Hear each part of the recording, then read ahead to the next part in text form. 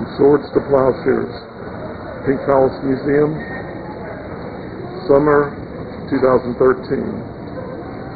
Incorporates sheet music, trench art, and an exhibit on Sergeant York called In the Footsteps of Sergeant York, put together by the museum, The American Military Experience.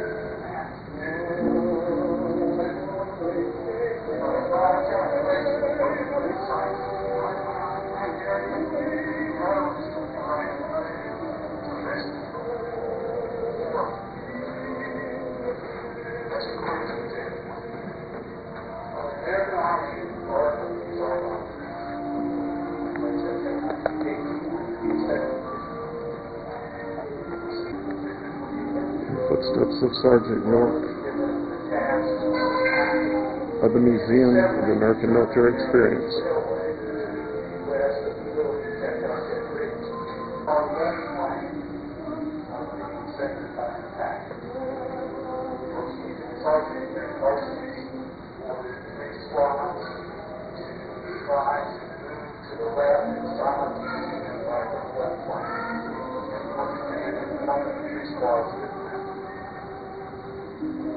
They surprised the Germans who began to surrender. Other Germans were manned machine guns further up the slope. Saw what was happening and turned their guns around and fired on the Americans, and they killed 6, instantly wounded 3 others. Is appealing to many, many people. Not just the people of America, not just the people of Tennessee, but the people, the whole world wide. It's a story of epic bravery, a man who is a skilled shot, who is able to take on the German army in effect and come through and win.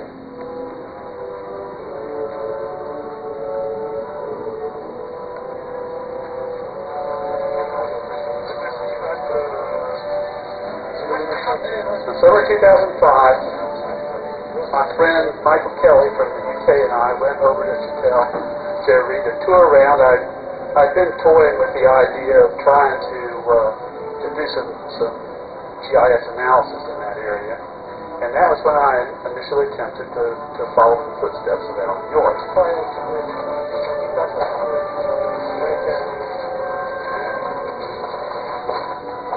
At the time, I was looking for a dissertation topic for my PhD, and what I wanted to do was demonstrate the utility of geographic information science for recreating the pattern of historic events on the modern landscape with map overlay and documentary integration with the maps. And so, with my friend Michael Birdwell from Tennessee Tech and David Curry, a historian from Nashville, and several other folks, we decided to go over in spring break of March 2006 and see if we could find enough artifacts to compare with the documentary evidence and maps and see if we could locate York's position. By our calculations, one of the grave sites is going to be right around in that area. The other one is going to be right up there. So this 4 up there. That's according to the Danforth map. Well, the American Army embarked on the Meuse-Argonne offensive in late September 1918, and the 82nd Division was in reserve, and on the 7th, they were ordered into combat, and York's outfit, which was G Company, the 2nd Battalion of the 328th Infantry, was given the task of attacking and severing a German narrow-gauge railway to the west of the village of Châtel-Chehery. The attack started about 6 in the morning. It was really rainy and cold. It was the 8th of October. York's company and his platoon were on the very far left flank of the 2nd Battalion attack. York's platoon sergeant, Harry Parsons, ordered 3 squads to try to move to the left and silence the machine gun fire from the left flank, and York commanded one of the 3 squads that went. They surprised the Germans, who began to surrender. Other Germans who were manning machine guns further up the slope saw what was happening and turned their guns around and fired on the Americans, and they killed 6 instantly, wounded 3 others, including all of the non-commissioned officers except Alvin York. So as the senior non-commissioned officer, he took command of the patrol. Using his rifle and pistol, he silenced the German machine gun fire. He killed between 20 and 25 Germans. Eventually, because of his accurate fire, the German lieutenant in command surrendered to him.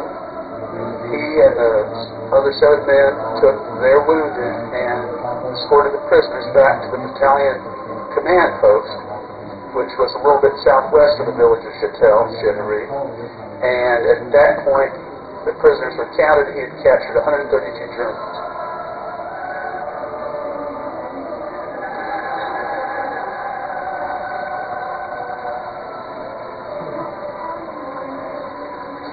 When we got to France the first time and also the second time, the French people were curious to see what we were doing. And they came out of the woodwork, as it were, to see what are these people doing, and plus all this equipment they're carrying and heading off down into the woods down below the town. They were very interested in what we were doing. So we went to New York. What's the name? Somebody should show us. C.H.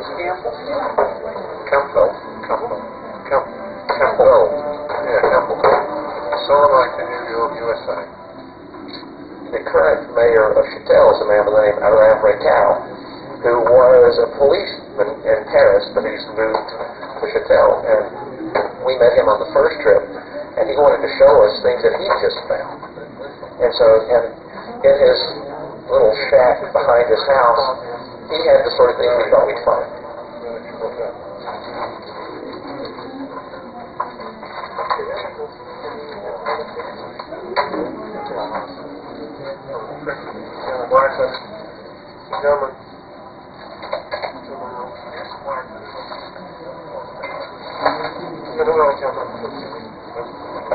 Est-ce que tu connais beaucoup de choses?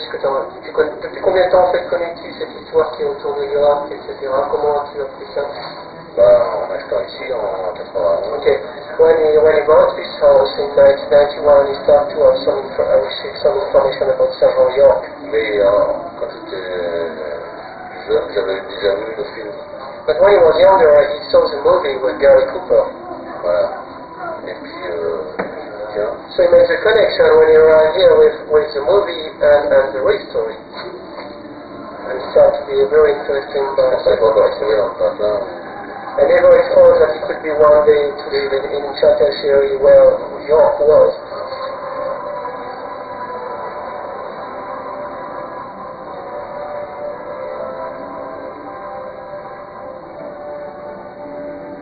And our objective over this last 5 days has been to, in some way, shape or form, perhaps decide where York fought. Not to prove or to disprove his story, but for the benefit of the people of France, for the people of the United States, and also for the people of Germany, to have an opportunity to look at Sergeant York, the mythical efforts of a soldier from Tennessee 90 years ago. And by using technical aids that we have this week, I think we have made great achievements, and there is hope for many, many people.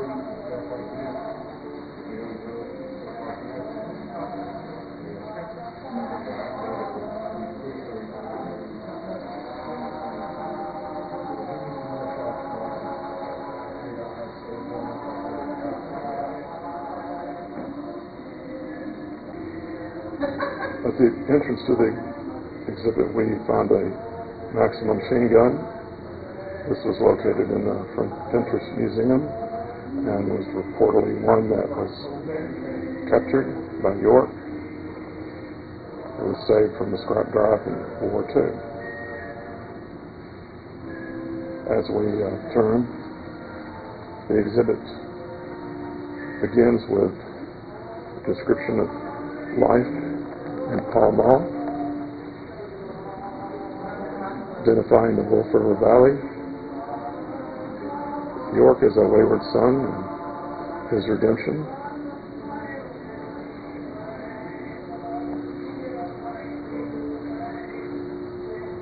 It moves into a panel that says, "You're in the Army." His experience at Camp Gordon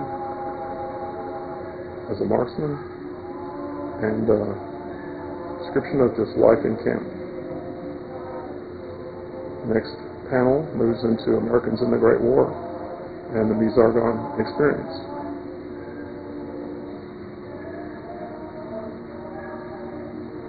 The third panel is the 82nd Division flag of the All-American Division. Moving to the left, we have the surrender with a map of the Argonne Forest. And a picture at the bottom showing Gracie and Alvin.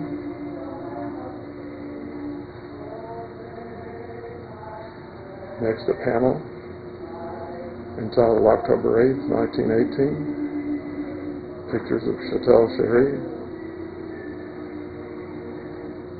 Sergeant York at the site in 1919, and at the bottom the railroad which they were trying to break through to. As we turn, we see a panel titled The Man and the Myth, and of course at the top is Gary Cooper and Sergeant York, and this is how we remember York. Pictures of York through his years on the Cumberland Plateau, and then his latter years in Pall Mall. To the left of that is a model of the site in the Argonne Forest, and in the middle we have some red tacks that show the location of the battle.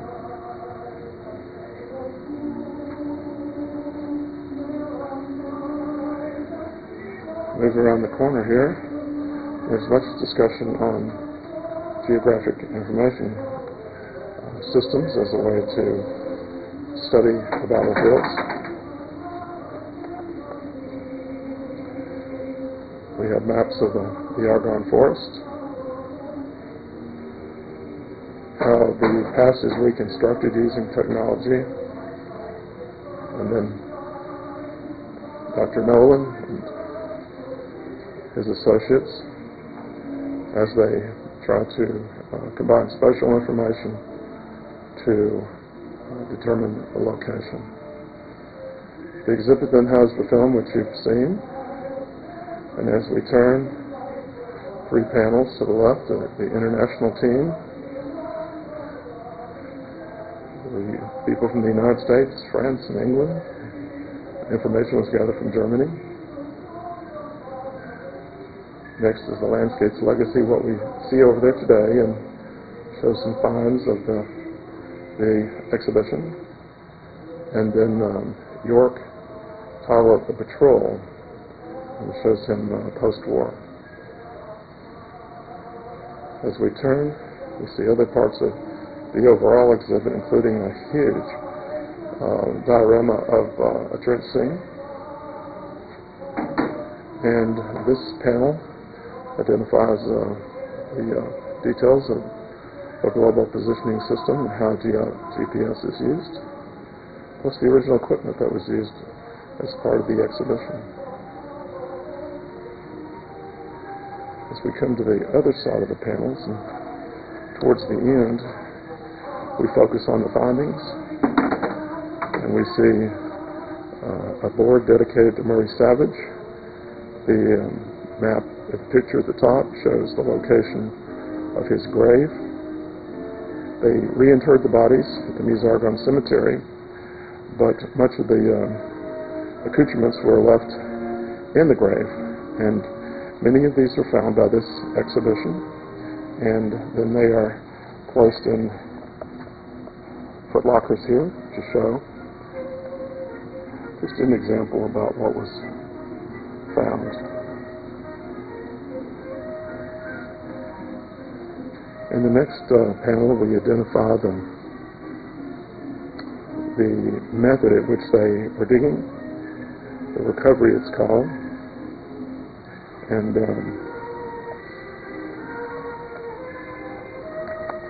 here we see examples of other artifacts, including an American Railroad pocket watch,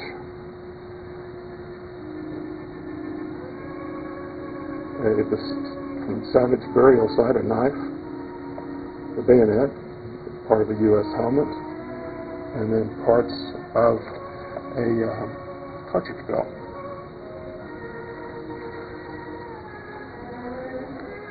Two of the most exciting pieces in this exhibit, which really draw attention to the fact that this was the site, was a collar disc, which states 328G collar disc.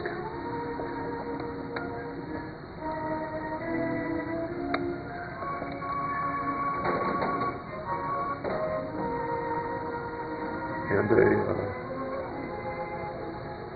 knife that's identified to the 328G.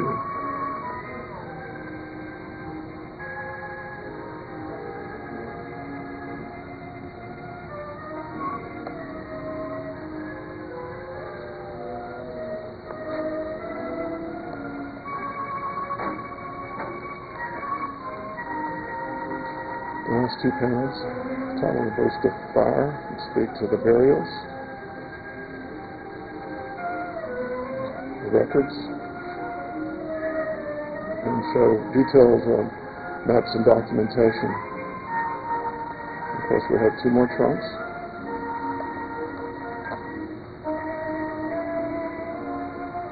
Showing utensils, helmet fragments, moving over to Bavarian support sapper, a rifle boat, a German mess tin room, and more utensils. This picture shows the four graves.